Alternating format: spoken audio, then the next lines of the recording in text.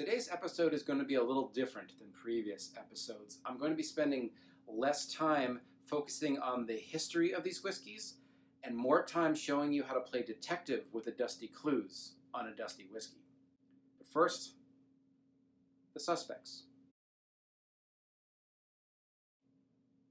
This is Passport Scotch. It was created in 1965 by Seagram's, and it was designed to be a light style of whiskey for their export markets.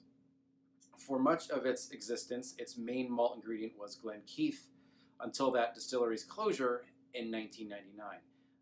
You can still find Passport Scotch on the shelves today. It is owned by Pernod Ricard, and its recipe is probably significantly different than that of this bottle.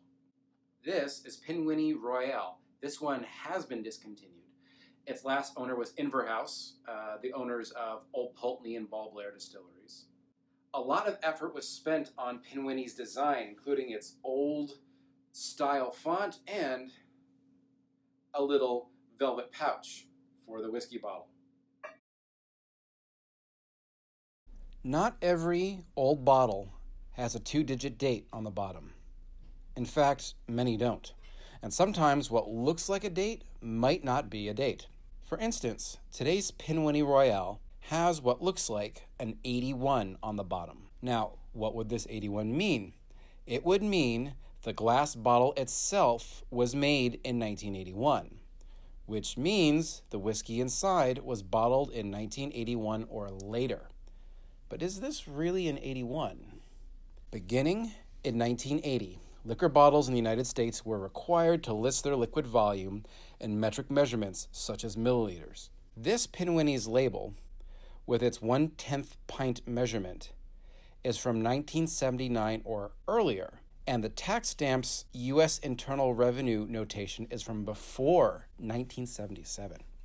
So, is this an 81? Possibly not. There are other codes on the bottom of glass bottles that have nothing to do with the date. And in other light, this looks like a 91, or 61, or 18, 16, or 19. The moral of the story is you can't always rely solely on what looks like a 2-digit date on a bottle's bottom. Also, be prepared to use date ranges for dusty bottles, and always look for more clues.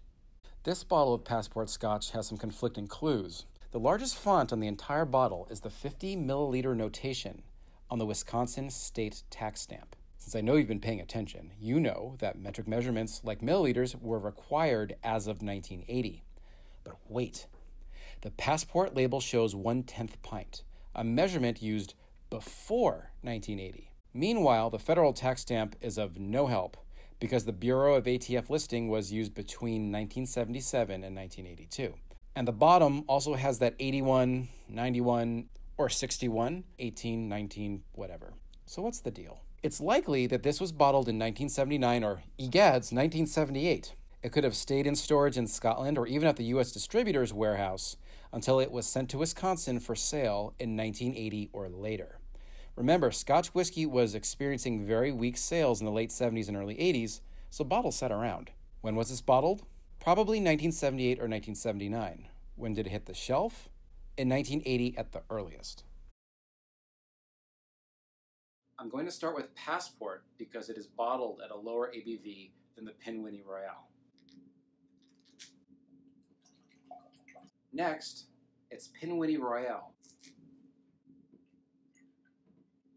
The Passport.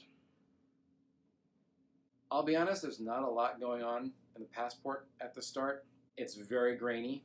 Popcorn, chicken stock, maybe some fennel seed. I'm starting to get paper, apple, and licorice in the far background.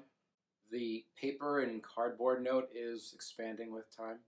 Pinwinny Royale. There's vanilla, there's brown sugar, there's honey butter, apples, a doughy note, like a bread dough note, lemons. It's still pretty mild overall, just not as mild as the Passport is. Cheers. It's sweet. It also has an overwhelming cardboard note. It also has a bitter bite to it, woody vanilla, apples. Not much of a finish on it. It kind of evaporates the moment it hits your tongue. Pinwinny. The Pinwinny is bigger. It's still sweet, quite spicy. There's a little bit of clove and nutmeg. It also might be my imagination, but it kind of tastes like fabric. Something like in between burlap and polyester and whatever that purple sack is made out of. The Pinwinny does have more of the musty basement note that one sometimes gets with dusty blends. Some nice citrus fruit that starts trending towards limes after a while. But the thing really hindering the Pinwinny from being as good as I think it could be is that really big fabric note in the palate. The Pinwinny has a finish. It's the citrus, salt, pepper, and fabric. To conclude, Passport Scotch definitely comes across as a lower shelf blend. It was clearly not designed for sipping neat. The cardboard note may be due to some bad casks. In any case, not really one I'd recommend.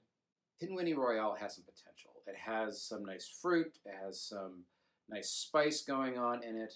I don't know if it's due to all the time in the bottle, weird storage, or being kept in a little velvet pouch for 40 years. But the fabric note in it does not go away. As they are, I don't recommend either of them. I'm not sure if I'm going to finish either of them. Happily, I don't have any more bottles of these two in my stash, but Papa. sounds like my time is up.